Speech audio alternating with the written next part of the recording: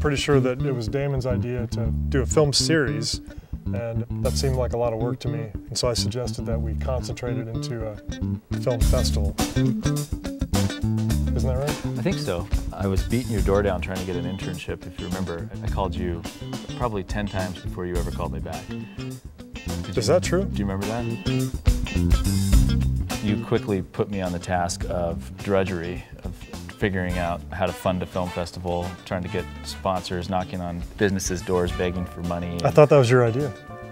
I don't remember it that way, but that was 10 years ago. That was a long time ago, so no wonder I don't remember. It's true.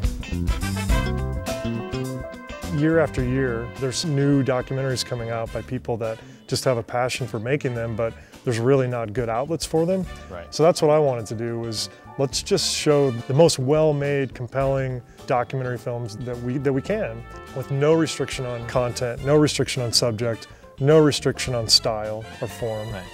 And I thought maybe people would be interested. We showed our first film, 2004, mid-February, Thursday morning at 10 a.m. And I remember that morning we had coffee and we looked at each other thinking, is anybody going to show up? And 7 people did. And we were slapping high fives because somebody came. And then by that night, there was a line around the block for the Howard Zinn film. The local turnout was amazing. Missoula was absolutely thrilled to have access to all those films. That's really cool.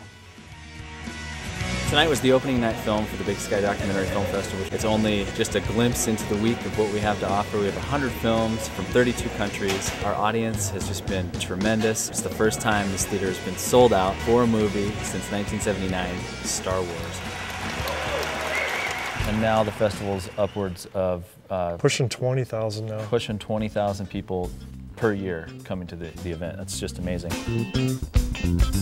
Another big draw for the audience is not only to come and watch these awesome movies all week, but a lot of times filmmakers come to the festival and represent their films, and the audience has a chance to talk with them after their screening and have a Q&A.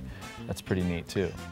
Our retrospective artists that we've showcased at Big Sky have made a whole body of work over a chunk of their lifetime.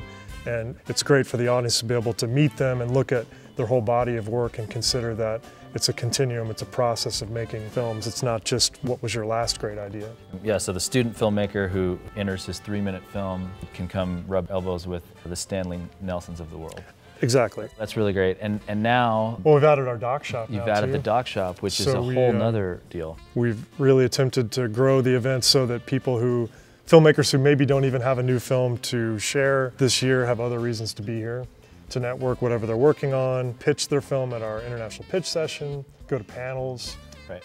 Big Sky is so unique in the way where the intimacy you have with the other industry delegates and the other filmmakers, you actually get to chat with them and discuss projects, and it's a really cool, creative environment. A lot of ideas are exchanged and people go away feeling inspired to make something new, make their next project. This is the place that has helped make the film festival what it is. I mean, filmmakers come and they've maybe been to 3 or 4 other events with their movie and they had a good time, but they show up here and they can't believe that they're screening in this venue. 1,000 seats, the biggest screen in Montana. You can't beat that. Cannot beat that. People are consuming media in different ways that are not as exciting and fun as coming to a film festival. Keeping their interest, I think it increases the challenge that we have to keep our event exciting and fun. And I think we'll do that because people continue to make great films.